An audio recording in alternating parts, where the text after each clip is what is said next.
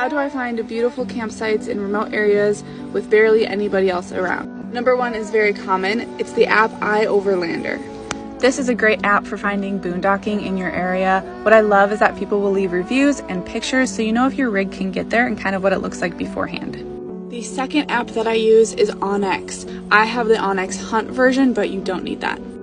onX is packed with amazing information. This is the app where I set a bunch of waypoints, like camping spots, fishing holes, where I viewed certain wildlife, and more.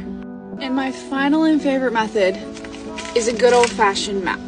Then, the best thing is just to get curious. Ask people where they like to go. Ask locals if there are any secret spots, and then mark them up on your maps. Then give yourself a few hours and just go and explore. Also, reading a map is a valuable skill. My all-time favorite remote spots have been suggestions from locals or just driving around and exploring with a map.